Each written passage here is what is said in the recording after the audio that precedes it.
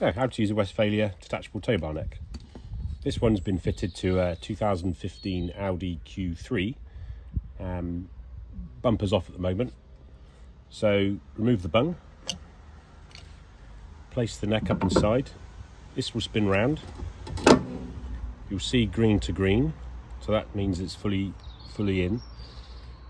Remove the key, twist the key the other way around, pull it out, and then you have a cap to go on to keep the keyhole clean. To remove the neck, simply take that off, put the key in, twist the key, and like the picture says, pull, twist, and it drops out. And then place your bung in. Okay, your breakaway cable goes around here, so never round the neck, but always round here.